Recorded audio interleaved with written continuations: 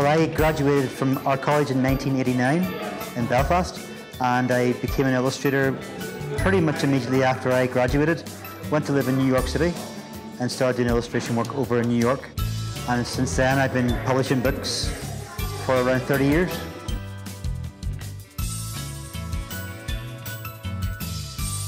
What happened was that I got a phone call from Malachy Doyle to say that illustration you did for me as a tester was sent away, and Graphic had picked up on it and asked, would you be interested then in doing this book, Molly and the Stormy Sea?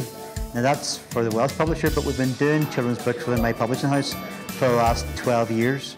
So we've more or less been doing that for around 14 years.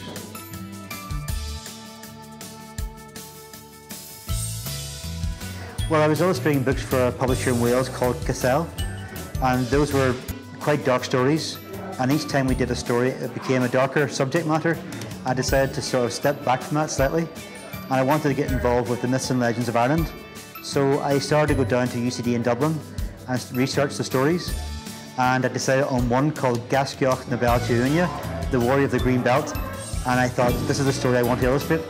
So I applied for funding to get the book published, but the funder said you can't just be an illustrator, you have to have a company. So I then set up tSnáthaid, which is Dragonfly Press, and since then we've been publishing our own books.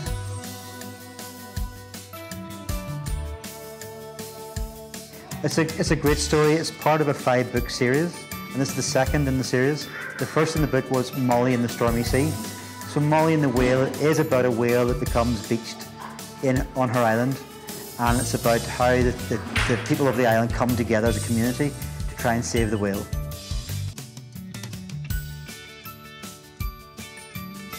I'm always embracing technology, so the ideas for Molly obviously came from the subject matter of the text provided by Malachy Doyle.